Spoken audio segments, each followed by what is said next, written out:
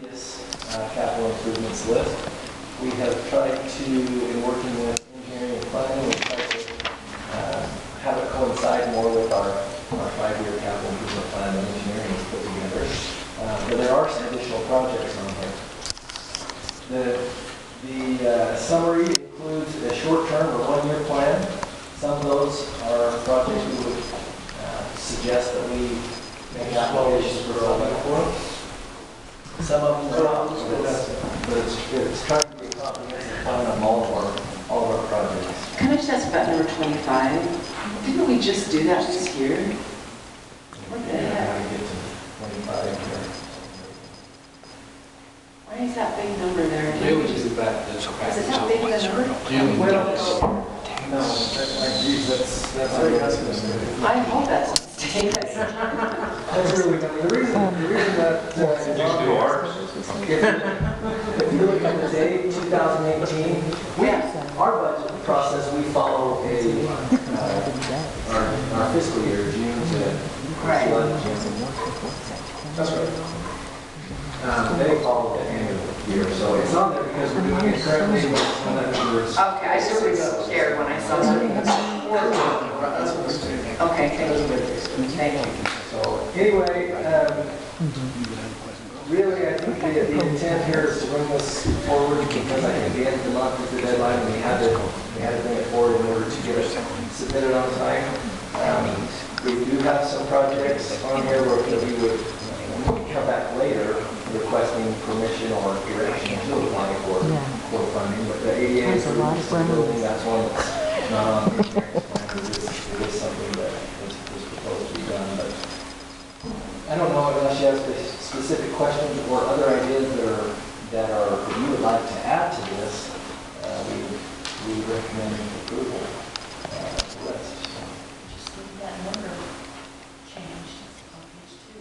And something now. I think everything else is. Well, I can tell you what Well, look at T60 on the 5-year CIP. Yeah. So this is just the 1 year, this is just the short-term thing. Well, okay, so it goes into the first is the 1 year, and then they require a 5-year plan. So we're getting to that. Well, So there's also information taken off of the airport CIP too. It was adopted a few months ago. One of the concerns, and it's not on here, I wanted to see it in the 5-year, I just think we have got to start. We told Red Ledges to have their piece of that road for the eastern bypass done by 2019. And we need to be prepared to do our part of that. I do not want to see Red Ledges sitting down there whining that they need 2 or 3 more years because we haven't done our part yet. And I think we ought to be doing our part. I think sometimes we ask our developers and others to do things we're just not even willing to do for ourselves. So I don't know if it's in our 5-year plan, but I think it ought to be. it is that. That's all I got. So was in The piece across the cemetery. Oh, I was talking about the other part. I don't know about that. No, it's not the south part. That's our part. That's what needs to do it. Within 5 years, When within you 2 said years. that, generally when there's improvements developers are putting in, and I don't know if it's the case with that particular road, but there's a portion that they're required to put in, and then if there's oversizing, we pay part of that actually. Well, but that road is incumbent on the city to provide. There's student cemetery. I don't know if that part of the cemetery is in our 5-year plan. I'm trying to. I didn't see it. I don't think it is. No, I know, and I don't like the idea of dumping all that traffic on Mill Road to go through Coyote Lane or down in front of J.R. Smith. That's why I voted for the delay anyway, because that seems like it would be a huge disservice to the people in that area. Isn't that the item on the medium term, number 2? East bypass T58, 550 east to Highway 40 is in our. That's the Bassett Ritchie piece. Well, they could build it, don't they? East bypass. We might upsize it. So we have to spend that much just on their section, so that doesn't even count our section.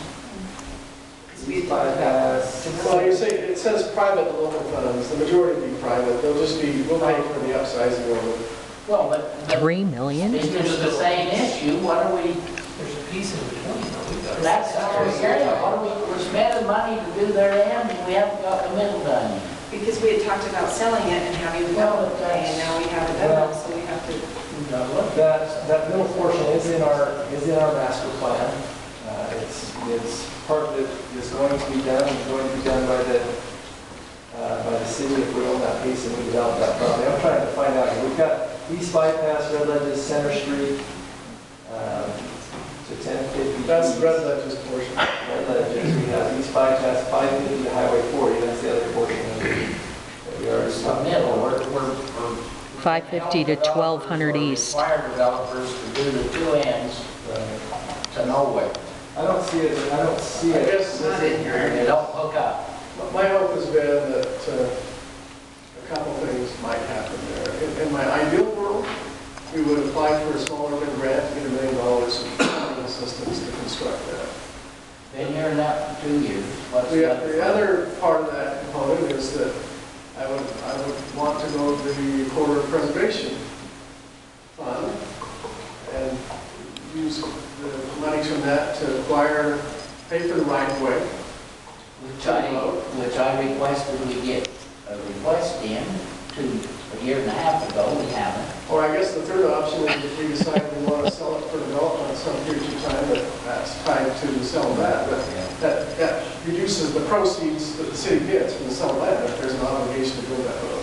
I thought there wasn't even any money in there, we still have a ton of property to buy on the west side.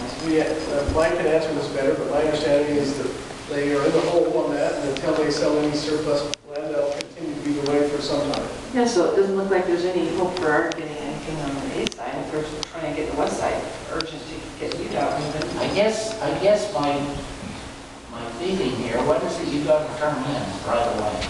Well, we need to turn in this, The 1 year? the whole thing, but really, I mean, unless we were going to ask for CID or CDBG money for that portion, it's not really going to, None of it qualifies for that? no. There are some projects that are qualified. For that project, That road would not qualify. So there's no reason to put it on this list. I mean, we could go forward and ask for CID funding for that road. Which would be a low interest. We're asking for funding on the two ends, you just showed it to me. No, we're not. It's on the list. Thank God for those. It's on the list, but it's not shown for CDBG or it's. The source isn't showing us that. The other option that we have is, as we update the master, the capital facilities plan, is we could designate that segment as eligible for impact fees, because it is a road improvement that would be facilitating growth. Hey, But that decreases the impact fee that we charge. let me be outrageous here, I guess. We've been talking about this ever since Red Ledges. It was one of the first issues I faced. And I spent quite a bit of time working through that. And we made them come to the table without any more delays. You have the road built 2019. I did that on purpose. I'll still be a council in 2020, I may not, probably not. So I want to see them do it, but I want to have us done our part. And I've been saying that, bringing it up. Okay, I request that the city staff come forward with 2 or 3 alternatives or whatever, and how they propose to get that road started by 2019. So I think it's an imperative. I think we want all that and needs to come on out. That was why Red Ledges was asked to do it, what, 8 years ago. And Bassett Ritchie's, whatever they do, they need to consider the road. We need to do our part, that's all I'm saying. And we just keep talking about it. So that's the purpose of an impact fee, is if we need an improvement in before a development, because the developer, if they come develop that piece of property, they would be obligated to put in that portion. But if we as a city need that portion in before those individual developments come in and get those in, that's part of the purpose of the impact fee act, is so that we can collect money from growth, put that in. And Well, we know it that certainly is. there's going to be an increase. As we look at selling that to provide money for another purchase we were looking at, we were looking at getting a lot less money because they were gonna have to do the road. Let's just get the road in. And if you can impact it, that's what I want to see brought to us. How can it be part of impact? How much is the projected cost to do it?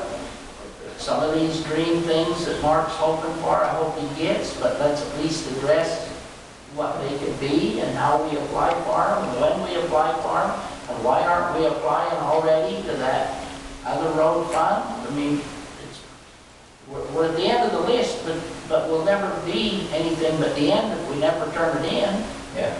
Well, we can do that. We're working on that master plan right now. We're hoping to have a draft here in the next month and a half to look at, and we would have those numbers of what that would do to our impact fee to collect money and get that built.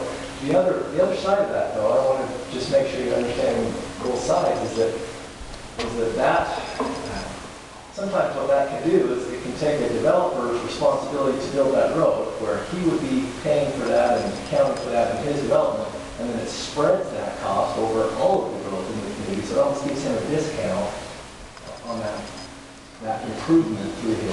Don't you just need to pay for it for our part? We don't need to pay for it for The impact's partly our part.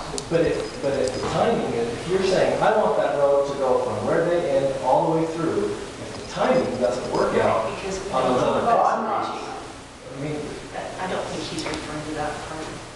So Just annually, our part. Our part. Why don't we do our part? okay, so you're not saying get it all the way through, you're saying through that. Well, what I keep hearing is we don't, what I heard when we were looking, the developer looking at that, was we don't know where it needs to hook on. Well, maybe the developer needs to hook on where we end ours. Why is it up to the developer to tell us where our road's gonna be?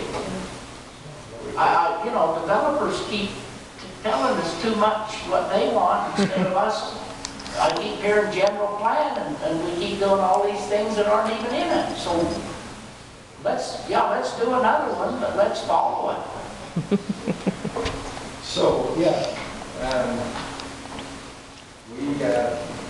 think we know generally the alignment of where we want that road. If that piece of property is our piece of property, we want to make sure that we get the most value out of it. Though we need to understand what we want to do with that property and design it in the right place, and then the next developer, you'll need to tie in where we end. There you go. That's an engineering. Does the council might want to make any changes to that capital improvement plan? You'll leave it like it is and get approval tonight. Just amend that one number. Yeah, I'll have to check the part. I'm looking at this and I need to understand all the details. So we need a motion for council would like to do on item number 10. I'll make a motion that I would like to approve, I'll make sure I say it right. Sorry.